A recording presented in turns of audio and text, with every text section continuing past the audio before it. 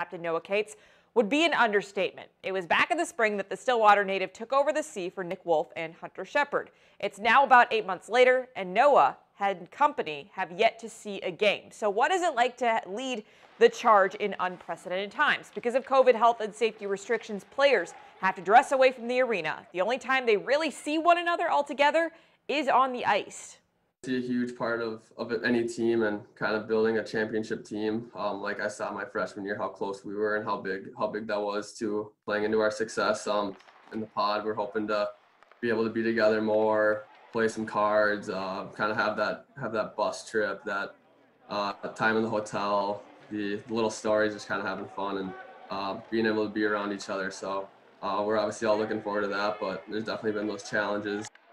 Noah says it's been a challenge to navigate at times, saying what the team has done, what they can, scheduling golf outings and other socially distanced outdoor activities. Head coach Scott Sandelin speaks to Noah and the other three captains, as well as the other upperclassmen in their leadership during this time.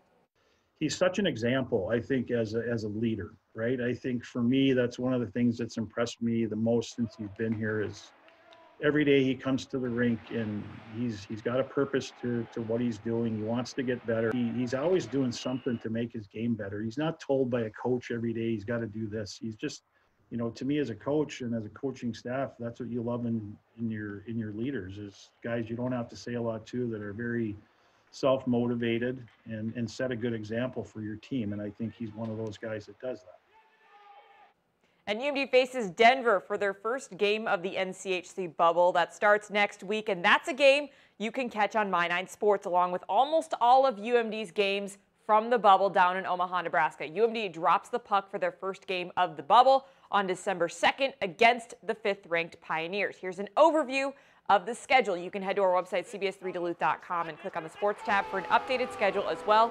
It is subject to change. Boy, I cannot wait. And I know the guys cannot wait to drop the puck. That's going to do it for sports for now. We'll more here back tonight at 10.